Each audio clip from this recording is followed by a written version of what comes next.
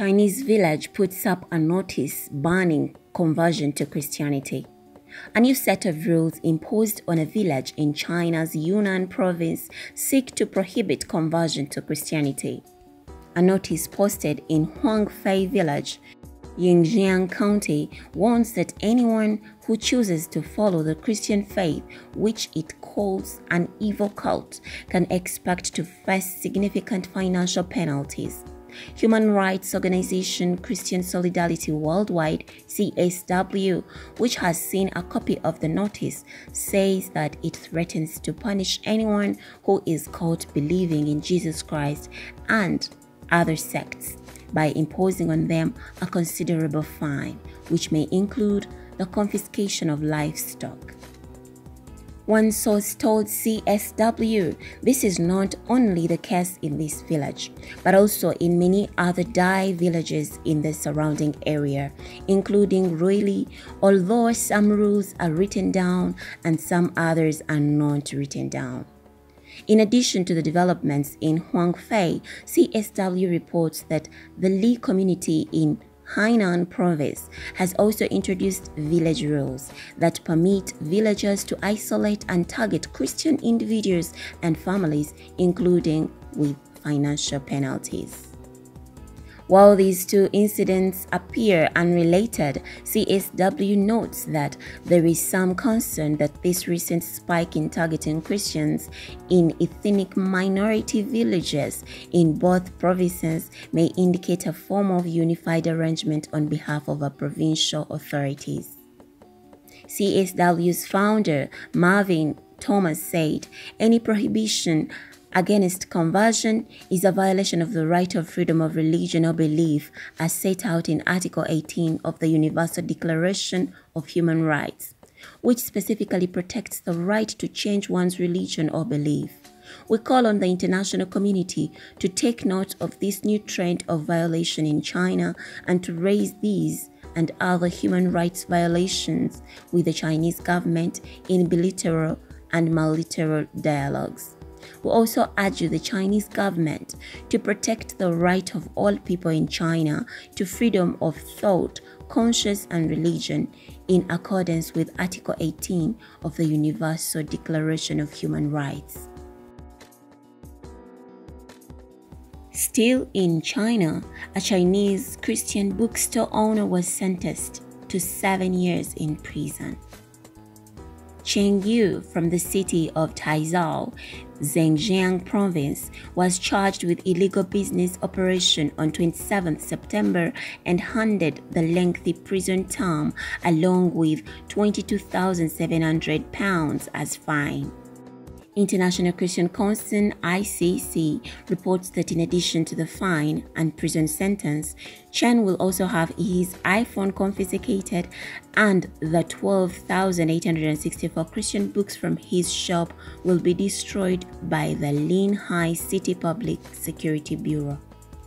Chen was originally detained after being investigated for selling unapproved religious publications imported from Taiwan, the US, and other countries.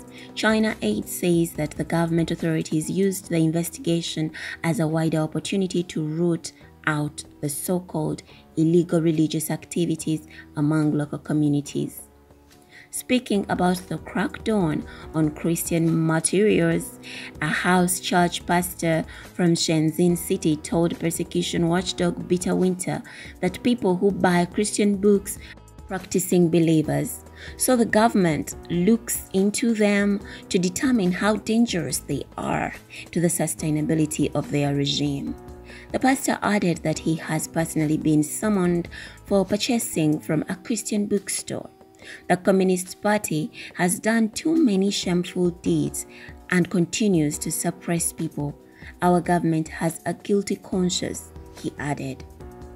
In response to the latest judgment, ICC's regional manager for Southeast Asia, Gina Guo, said the sentence to Mr. Chen Yu shows how the Chinese government is increasingly frightened by all things religious.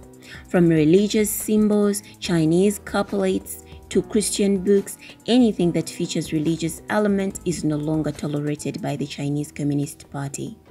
The disproportionate sentencing of Christians such as Rain Covenant Church pastor Wang Yi and Shen Yu under the same charge implies that the crackdown against Christianity will only intensify.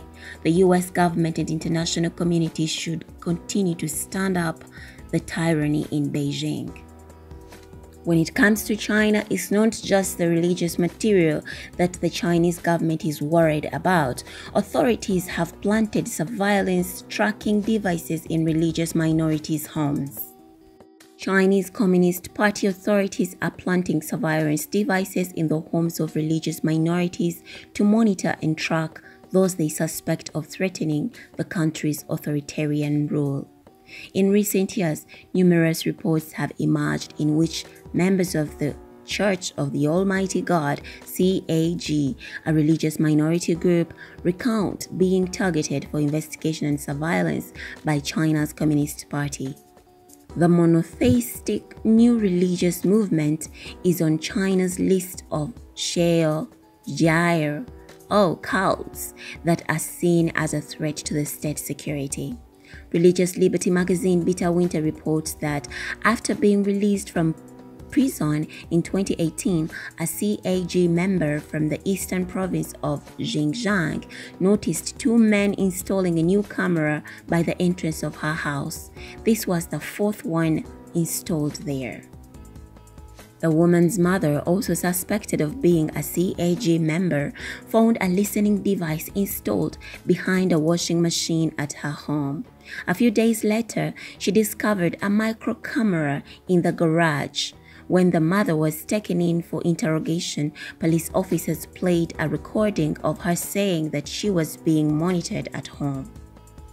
In 2018, police arrested a CAG member and interrogated him for 36 hours, requesting information about his wife, son, and sister who were out of town on church matters. Though under constant surveillance, the father managed to warn his family members not to return home. Police officers continued to visit his home, demanding to know the whereabouts of his family. Additionally, he is required to keep his cell phone on 24 hours a day, while a tracking device was installed on his scooter and high-definition camera at the only entrance of his residential community.